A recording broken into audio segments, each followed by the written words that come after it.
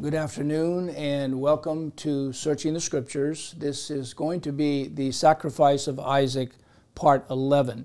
And today's date is November 21st, 2022. And I'll go ahead and read from Genesis 22, 1 through 18. And it came to pass after these things that God did tempt Abraham, and said unto him, Abraham. And he said, Here I am. And he said, Take now thy son, thine only son Isaac, whom thou lovest, and get thee into the land of Moriah, and offer him there for a burnt offering, upon one of the mountains which I will tell thee of. And Abraham rose up early in the morning, and saddled his ass, and took 2 of his young men with him, and Isaac his son, and clave the wood for the burnt offering, and rose up and went unto the place of which God had told him. Then on the 3rd day Abraham lifted up his eyes, and saw the place afar off. And Abraham said unto his young men, Abide ye here with the ass, and I and the lad will go yonder, and worship, and come again to you. And Abraham took the wood of the burnt offering, and laid it upon Isaac his son, and he took the fire in his hand and a knife. And they went both of them together. And Isaac spake unto Abraham his father, and said, My father. And he said, Here am I, my son. And he said, Behold the fire and the wood, but where is the lamb for a burnt offering? And Abraham said, My son, God will provide himself a lamb for a burnt offering. So they went both of them together. And they came to the place which God had told him of, and Abraham built an altar there, and laid the wood in order, and bound Isaac his son, and laid him on the altar upon the wood. And Abraham stretched forth his hand, and took the knife to slay his son. And the angel of Jehovah called unto him out of heaven, and said, Abraham, Abraham. And he said, Here am I. And he said, Lay not thine hand upon the lad, neither do thou anything unto him. For now I know that thou fearest God, seeing thou hast not withheld thy son, thine only son, from me. And Abraham lifted up his eyes and looked, and behold, behind him a ram caught in a thicket by his horns. And Abraham went and took the ram, and offered him up for a burnt offering in the stead of his son. And Abraham called the name of that place Jehovah Jireh, as it is said to this day, In the mount of Jehovah it shall be seen. And the angel of Jehovah called unto Abraham out of heaven the 2nd time, and said, By myself have I sworn, saith Jehovah, for because thou hast done this thing, and hast not withheld thy son, thine only son, that in blessing I will bless thee, and in multiplying I will multiply thy seed as the stars of the heaven, and as the sand which is upon the seashore. And thy seed shall possess the gate of his enemies. And in thy seed shall all the nations of the earth be blessed, because thou hast obeyed my voice. After taking a detour to consider the doctrine of Christ being slain at the foundation of the world, I'd like to read Genesis 30, 25 to 43, and Genesis 31, 1 to 13 again, to refresh our memories, because the identical word for bound in Genesis 22, 9 appears in 7 verses in Genesis 30 and 31 as ring straight. So let's start by going to Genesis 30, 25 to 43.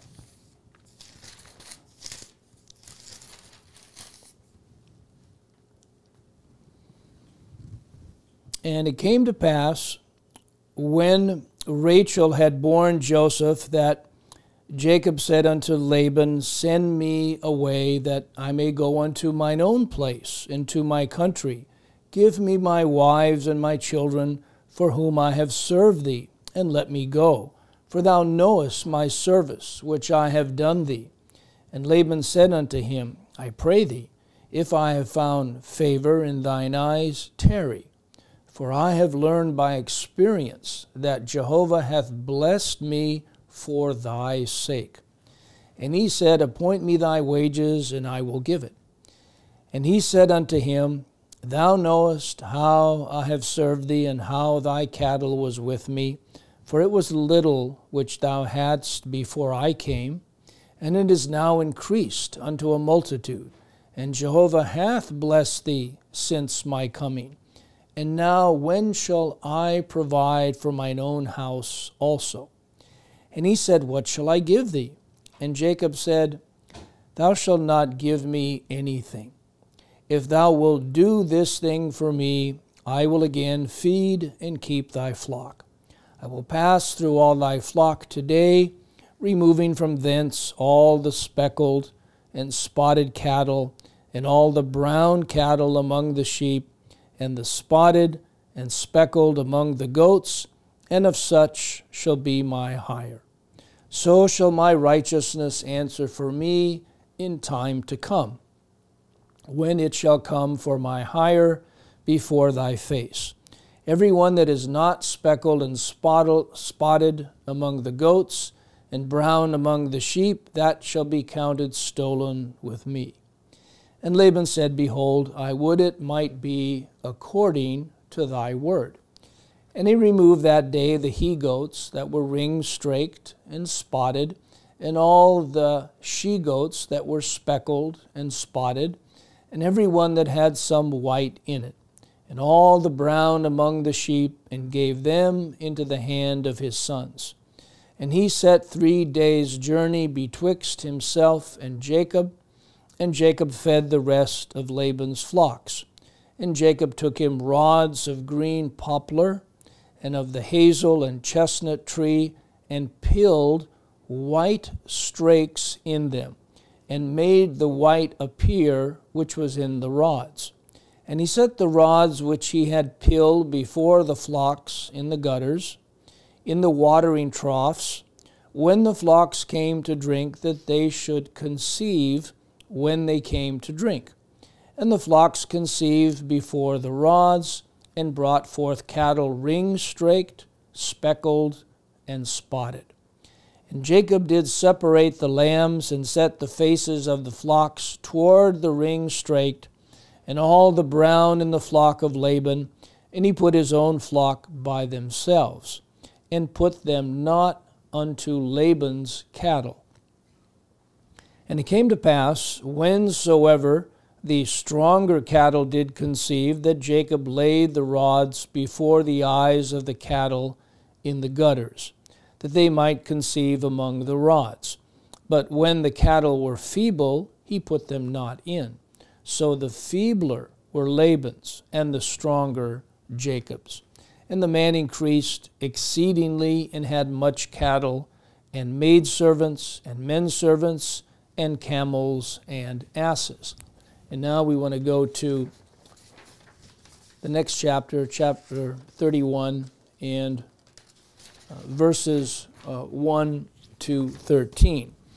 And he heard the words of Laban's son, saying, Jacob hath taken away all that was our father's,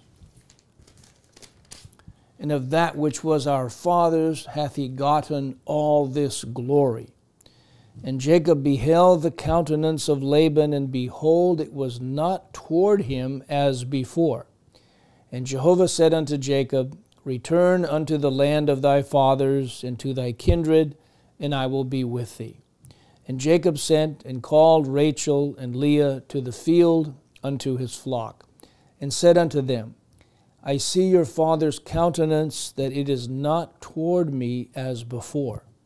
But the God of my father hath been with me, and ye know that with all my power I have served your father. and your father hath deceived me, and changed my wages 10 times. But God suffered him not to hurt me. If he said thus, the speckle shall be thy wages, then all the cattle bear speckle. And if he said thus, the ring-straked shall be thy hire, then bear all the cattle ring-straked. Thus God hath taken away the cattle of your father, and given them to me. And it came to pass at the time that the cattle conceived, that I lifted up mine eyes, and saw in a dream, and behold, the rams which leaped upon the cattle were ring-straked, speckled, and grizzled. And the angel of God spake unto me in a dream, saying, Jacob. And I said, Here am I. And he said, Lift up now thine eyes, and see, all the rams which leap upon the cattle are ring-straked, speckled, and grizzled. For I have seen all that Laban doeth unto thee. I am the God of Bethel, where thou anointest the pillar, and where thou vowest a vow unto me. Now arise, get thee out from this land, and return unto the land of thy kindred. This account certainly brings up a number of questions regarding its spiritual meaning. First and foremost, we want to understand how the 7 ring-straked cattle verses relate to Isaac being bound in Genesis 22:9, since they contain the same 3 Hebrew letters. One way we can approach this is by recognizing that Isaac was bound by Abraham, his father, picturing Christ under the wrath of God the Father at the foundation of the world. Even as was noted in part 10, when Christ was bound by the Roman soldiers, we're not given any particulars as far as how Abraham went about doing this. Did he use a rope? Did he use strips of leather? But this actually doesn't really matter. We do find a different Hebrew word for bind in Psalm 118:27, and this is an interesting word because it's also in the setting of a sacrifice on the altar, just as we find here in Genesis 22. So let's go to Psalm 118:27. Psalm 118:27. It says, God is Jehovah, which hath showed us light. Bind the sacrifice with cords, even unto the horns of the altar. And here, this word, as I mentioned, is a different word than what we find in Genesis 22. But the fact that this is taking place on an altar is similar. In fact, the same word for altar as well as horns here in Psalm 118:27 also appear in the Genesis 22 account. If we go to verse 9 of Genesis 22, we find the word altar. And they came to the place which God had told him of, and Abraham built an altar there, and laid the wood in order, and bound Isaac his son, and laid him on the altar upon the wood. And this particular word for altar is Strong's number 4196, and the word for horns is 7161, which we find in verse 13 of Genesis 22. And Abraham lifted up his eyes and looked, and behold, behind him a ram caught in a thicket by his horns. And Abraham went and took the ram and offered him up for a burnt offering in the stead of his son. We know that the altar is a reference to Christ himself, and the horns symbolize power or strength. We still wonder, though, how Isaac being bound in Genesis 22:9 is spiritually related to the sheep and the goats who were ring-straked in Genesis 30 and 31. We do find a clue when Jacob takes the rods of various trees, green poplar, hazel, and chestnut, and he strips off the bark in segments so as to expose the white underneath. Thus the rods would have the appearance of being striped. Then what he does is he places these rods in the watering troughs, so when the sheep and the goats came to the watering troughs, they would drink and they would also mate, and they would see the rods. And we know God, of course, superintended all of this to ensure that the flocks produce many non-white sheep and goats who were not only stronger genetically, but also very numerous, to reward Jacob for his loyal and industrious service to Laban, as he explained to his wives, Rachel and Leah, in Genesis 31, 6 and 7. So let's read that again. Genesis 31, 6 and 7. And ye know that with all my power I have served your father, and your father hath deceived me and changed my wages 10 times, but God suffered him not to hurt me.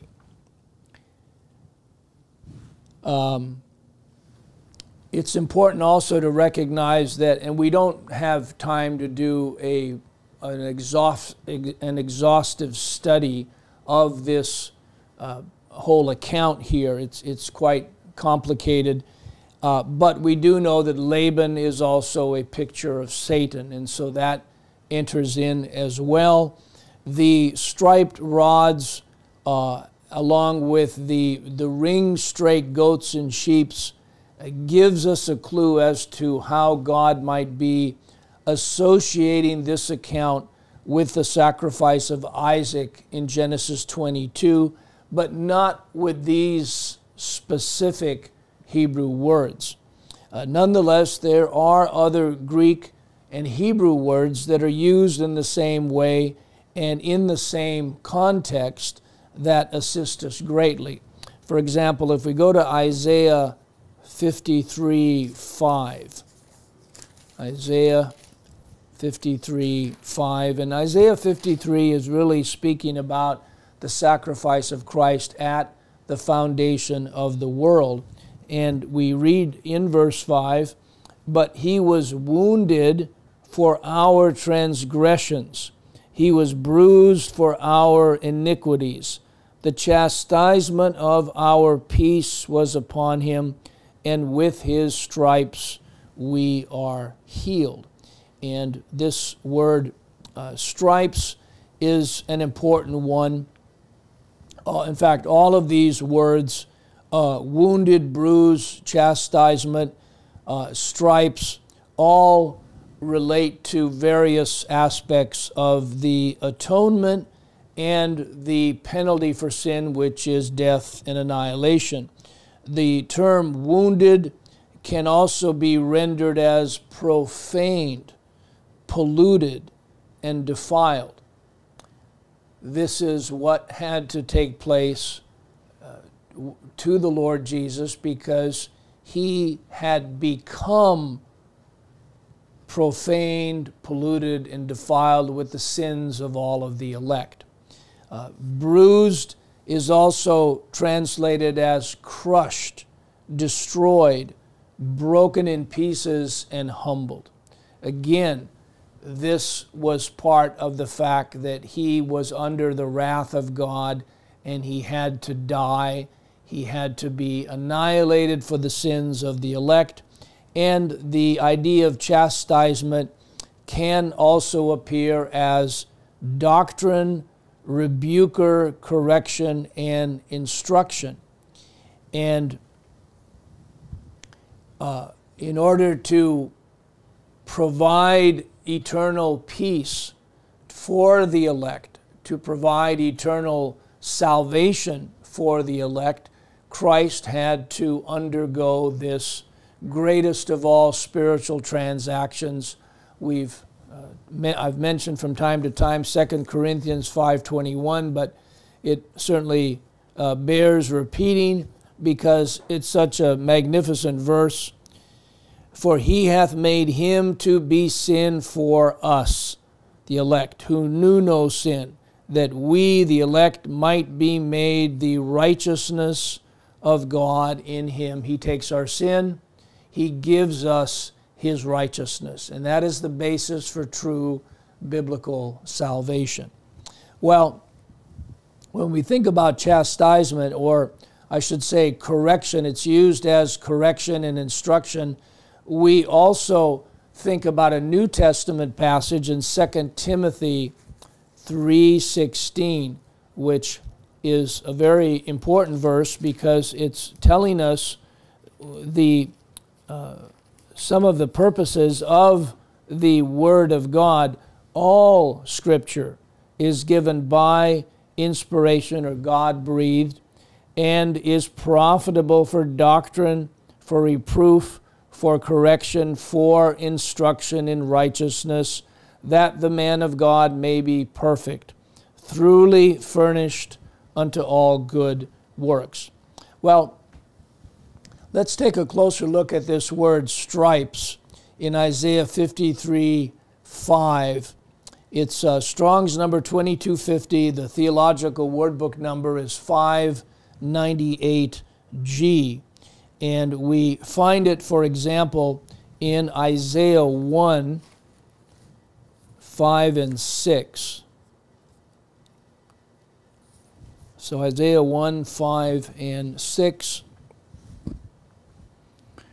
Why should ye be stricken any more? Ye will revolt more and more. The whole head is sick, and the whole heart is faint. And the whole heart faint.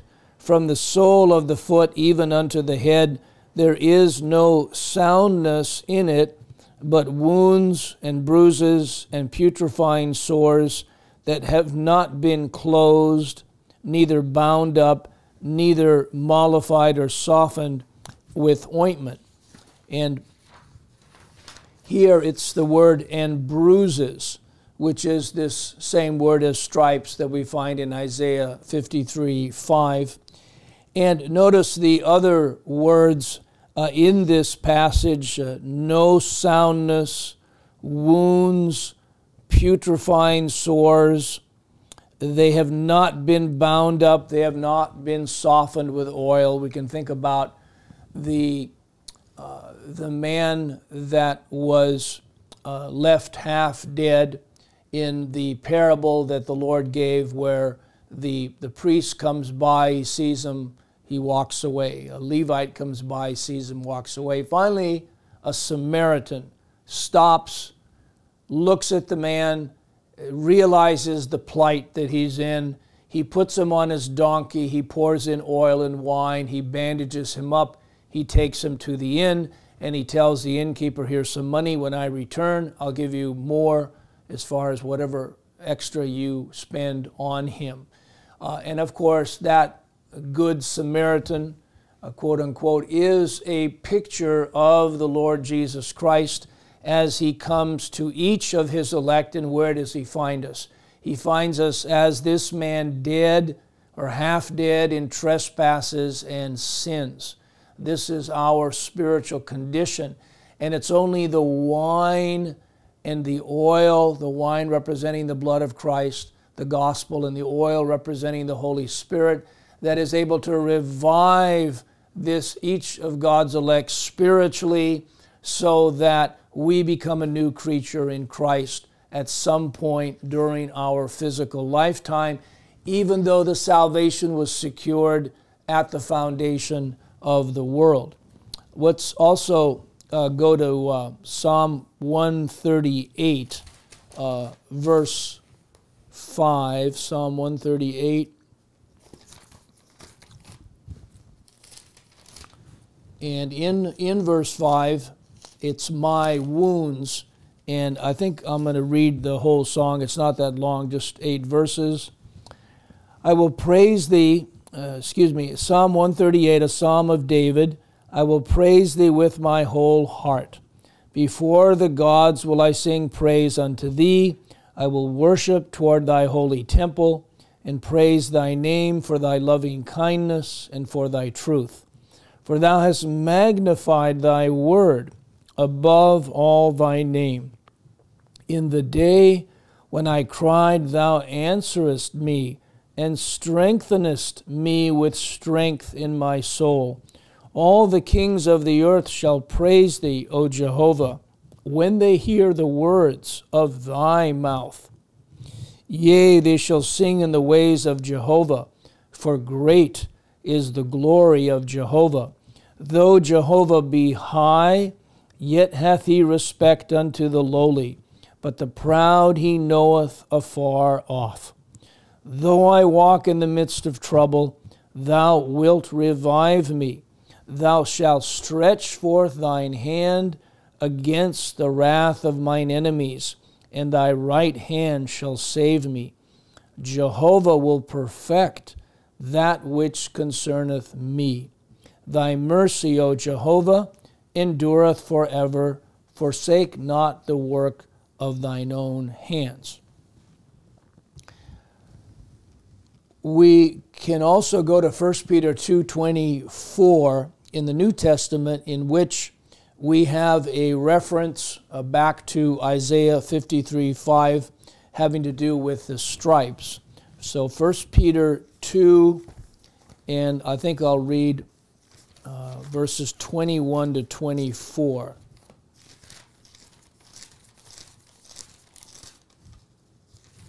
First Peter 2, 21 to 24.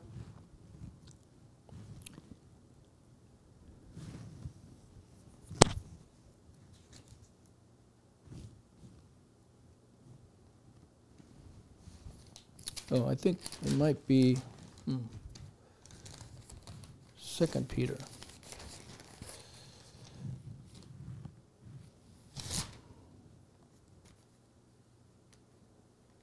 Nope, I must have the wrong, I'm sorry.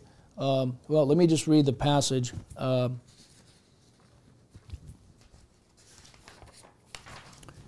For even hereunto were ye called, because Christ also suffered for us, leaving us an example that ye should follow his steps, who did no sin, neither was guile found in his mouth, who when he was reviled, reviled not again. When he suffered, he threatened not, but committed himself to him that judgeth righteously, who his own self bare our sins in his own body on the tree, that we, being dead to sin, should live unto righteousness, by whose stripes ye were healed. Actually, it is 1 Peter 2, 21 to 24. That is correct. We also want to bear in mind that Christ is not only the tree of life in the atonement before the foundation of the world, and as we learn from Galatians 3:13, cursed is everyone that is hanged on a tree. Now, we recognize that in the demonstration, Christ was physically whipped, as some of the New Testament references depict, and we are reminded that his physical sufferings, though very real and extremely painful, serve to emphasize a far greater pain, that of being forsaken by the Father, which is really what is in view in a chapter like Isaiah 53, which, when it is studied word by word and phrase by phrase very carefully, underscores the monumental truth that Christ had to die and be annihilated and then rise to life again, because he is the firstborn from the dead, and he is the very essence of eternal life. And of course, all of this transpired before God created this marvelous world and universe that we live in by His Word. Well, I think we'll have to stop here as we've run out of time. Lord willing, in our next study, we will continue our examination of Genesis 22.